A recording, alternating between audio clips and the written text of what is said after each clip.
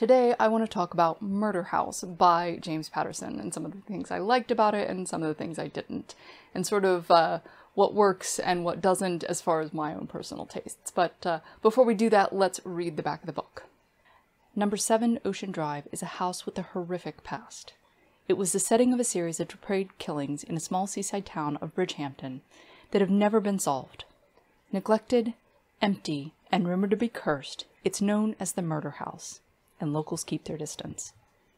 Detective Jenna Murphy is hoping to escape her troubled past and rehabilitate a career on the rocks.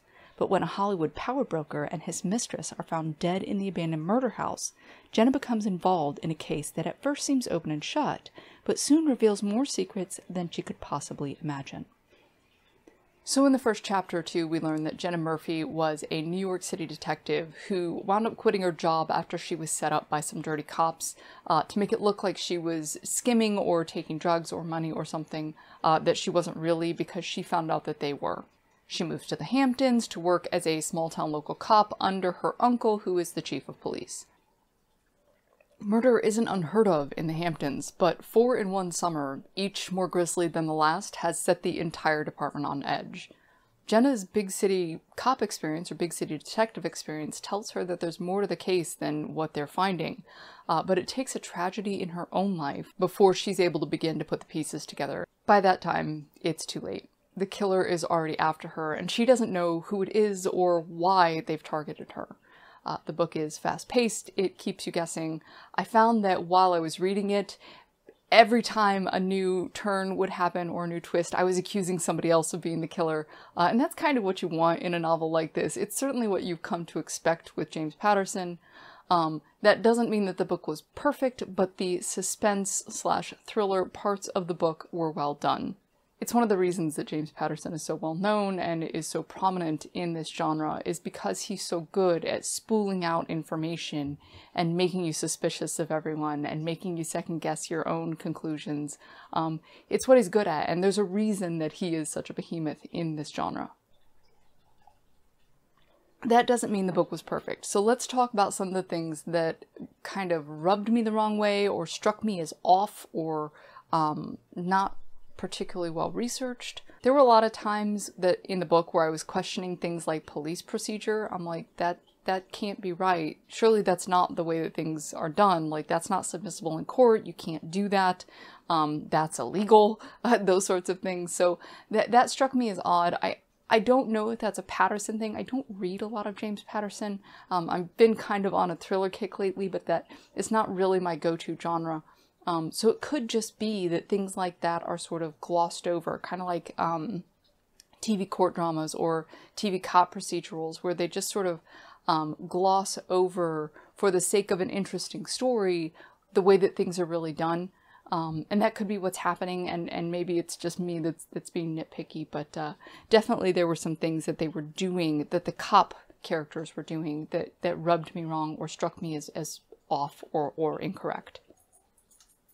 There were also some things about the way that the main character, Jenna Murphy, was portrayed that felt off or cheap, maybe is the right word, or it didn't feel like a woman. It felt like a man with tits. I don't know how to explain it. I can honestly say that as a woman, I have never looked at a man and had the over-sexualized, constant bombardment of physical carnal desire that this character had. And I know that not all women think the same and not all women feel the same, of course. But it felt very much like a man's interpretation of what he wants a woman to have thought than the way that women actually process information. I don't know a better way to explain it than that. It didn't feel like a woman to me. It felt like a man with tits, which is fine if that's what you're going for, but it didn't feel like that's what they were going for. There were also a lot of situations where this cop was sort of having sort of the old school temper tantrum, the like 1980s cop TV temper tantrum, where, you know, the cop's raging against the chief and throwing things around and beating up the suspects and stuff. And she's never held accountable for those actions. In real life, she would have lost her job many times over. She certainly wouldn't be a cop. She thought she knew better than everybody else. She thought she knew better than procedure. She thought she knew better than science.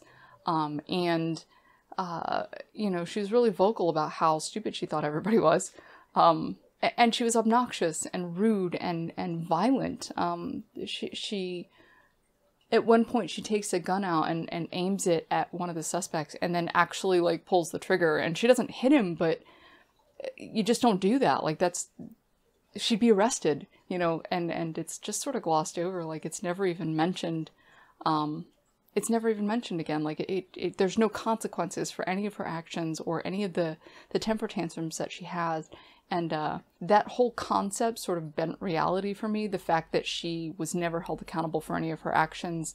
That everybody around her just sort of had to bend around Jenna Murphy's will. And she was a main character with main character syndrome, and I don't know a better way to describe it than that. I would argue that when you're reading a suspense novel, you're reading it more for the plot than for the characters, but when a character is that badly portrayed or that badly written, it can be a little jarring. I found it jarring, but again, this isn't really my genre. I did enjoy the book overall. I enjoyed the suspense aspects of it, but the characters felt shallow, and it felt like somebody took a bunch of old cop shows, took personality traits out of all of the main character cops, threw them in a bag, jumbled them up, and then dumped them into this character.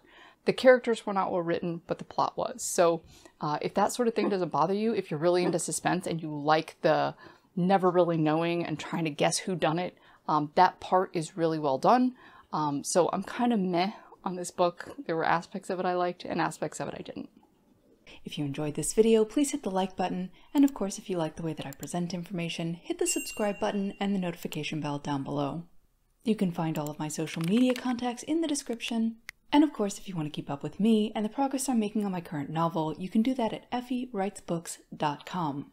Thank you so much for watching. Have an excellent day, and I'll see you next time.